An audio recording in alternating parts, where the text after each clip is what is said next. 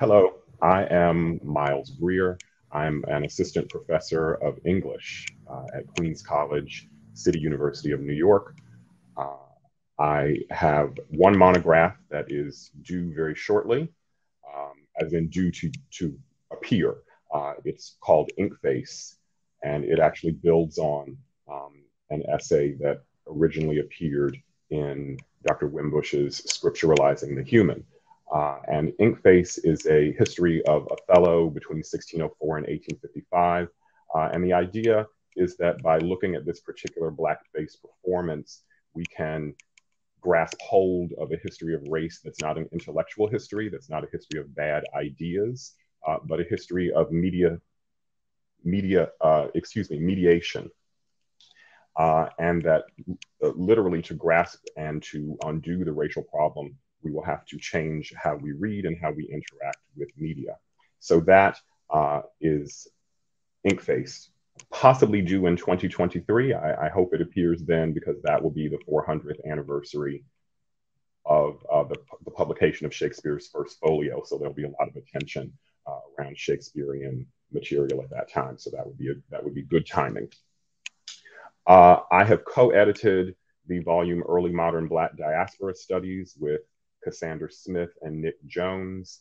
The thesis of that volume is that Africans were not merely subject to the predations of the Atlantic world, but actually contributed to its formation on every level: economic, legal, intellectual. And I am hoping at a later date to actually produce a second volume that focuses particularly on Africans' contribution to the intellectual history of the Atlantic. I have essays that have appeared in the William and Mary Quarterly, as I mentioned, Scripturalizing the Human, and I have essays to come in Shakespeare Quarterly, and I'll quickly mention also the LA Review of Books. I'm especially happy to be here. Dr. Wimbush and I met virtually in 2013 and in person since. We think we may be cousins through a distant relation. I'm particularly happy to be here and very thankful to him and to the Pitts Theology Library, and looking forward to our conversation today. My presentation is really jumping off from the provocation in Professor Wimbush's opening lecture, to what extent the black-fleshed might and should serve as fraught synecdoche for the construction of modernities. I'd like to trace this thread from the opening lecture, rewording it and shifting it slightly. How did black flesh become a synecdoche, or in simpler but admittedly shifted terms, the paradigm for the construction of modern social hierarchies? So as a person who focuses on early modernity, that for me signals a sort of switch point. And we don't often go before the 18th century when we think about this. But if we do, I think we find an interesting way in which the blackened, racialized body becomes the paradigm by which indigenous people, indigenous to the Americas, suspect white women, dishonored white men, unreliable laborers, those who go native, all become mediated as Black. So the first example I'd like to share to exemplify this is from Thomas Harriot's Brief and True Report on the State of Virginia from 1590. And this particular pamphlet, which was designed to encourage English investment in colonizing schemes in North America, was accompanied by engravings by Debray. And the engravings included these depictions of indigenous peoples of the region, the Algonquin. And you will see that the body itself, the back is tattooed And then the markings, tribal markings, which convey status or achievement, are then translated into a kind of European alphabetics. You see the Roman alphabet, A, B, C, D, E, F, G. There is an attempt to therefore translate the meaning of this people and their own distinctions into something that Europeans can both mentally and politically conquer. And the medium of that conquest is indeed the alphabet, a kind of disregard of native systems of marking. Also, however, in that volume of 1590, or excuse me, pamphlet, we do have some depictions of a barbaric European past. And you'll notice that the Picts, that's P-I-C-T-S, an indigenous group of the British Isles, is here depicted as warlike, prone to decapitation, and also as marked and tattooed, much like the so-called new barbarians of the New World. And it's this transfer that I'd like to focus on for the rest of the presentation. So with that, the Britons had previously served as the paradigmatic slaves within a Greco-Roman context. In fact, the name of Britain, and by the way, I hope I'm not sharing my screen anymore, was associated with slave stigma. Slave tattoos were referred to in classical Rome as Britannicum stigmatorum. According to Vincent Rosevach, the slave population in Athenian democracy, on which Rome based itself, was comprised first and foremost of foreign barbaroi, or barbarians, next by women and children of rival Greek city-states, and in rare and very recent cases, men from the same. Men had previously simply been executed rather than enslaved and conscripted. This enslavement of fellow Greeks required a cultural exertion beyond that which would have obtained in the buying of alien slaves. The term barbarian had previously been a designation for foreigners who could not speak Greek. Barbar, the sort of precursor of insults like mumbo jumbo, babble, voodoo. The Greeks deemed theirs the only language capable of generating reasonable statements, and so therefore barbaric speech was held to be indicative of the absence of higher order intellectual skills. Barbarians had their homelands and anatomical features roped into this enterprise. The very names of their birthplaces were used in Greek theater to designate slave status. Names like Lydian and Phrygian were ethnic labels that were nearly synonymous with the slave status in classical Greek theater. Slaves in the Greek context received names that drew attention to somatic features that the Greeks deemed foreign. Examples would include Pyrrhus for redheads and Xanthias for blondes. These names, interestingly, as I've mentioned, come from Greek theater, which is an interesting sort of precursor to blackface, on which I will touch briefly. And I say that not because black paint was being used, but because certain somatic signifiers, in this case, atypical hair color, gave away an origin that marked them as essentially enslavable. So before we accept the notion that Athenians and Romans enslaved other whites, people of their own race, and I'm quoting Rosevach, whom I greatly admire, but with whom I disagree on this point, I would actually argue that pan-European white identification had not taken hold in the classical world. So the Greeks and then subsequently the Romans actually had a tripartite racial system in which pale northerners who oriented around the Danube were as barbaric and therefore enslavable as darker peoples, declared Ethiopians, which literally meant burnt-faced, who were oriented around the Nile. Of particular interest to me, considering the image of the tattooed Algonquin, is the fact that in classical Rome, the transformation into a slave was closely linked to ink tattooing. C.P. Jones offers the following story from the Satirica, which was written in the 1st century AD. Characters who wished to desert a ship were concocting schemes for escape.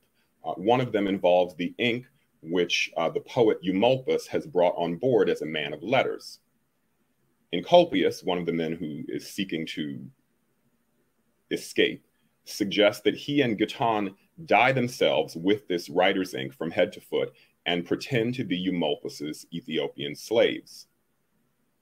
Prefiguring the stage blackamoors of the English Renaissance, the young men consider not just bathing in ink, but going so far as to mark themselves with letters, again, as the Algonquin is translated. The poet suggests that the barbers shave the heads and eyebrows of Encolpius and Giton so that the poet can then, quote, mark their faces with an elaborate inscription to give the impression that they have been punished with a mark. That way, the same letters would both allay the suspicions of their pursuers and hide their faces with the appearance of punishment. So here, the application of ink conveys servile status. Now, I was following the idea that in some ways, at least within modernity, the Black body becomes the sort of ground zero or the test case or the paradigm of this tattooing and of this stigmatization. So I shift here to the early modern. In her history of early modern racialism, Shades of Difference, the scholar Sujata Iyengar notes that, quite aside from its botanical associations with plant stock and animal breeding, the word race shares the sense of being raised, that is, marked, scarred, or tattooed. Iyengar derives this claim from William Towerson's report of his 1555 voyage to the coast of Guinea. And I quote from that here, and I just note the date prior to the engravings of the Algonquin. Quote, "The most part of them have their skin of their bodies raced with diverse works in a manner of a leathern jerkin." Iyengar concludes that the Negro's skins are raced in two senses, quote, quote, "They bear the marks of their own cultural affiliation and the gaze of a distancing colonial eye." The cultural mark and the imperial, I would even say imperious, abstraction into race, in which mark and skin color become a jerkin, that is, a vest that encompasses the person and announces a definite social station.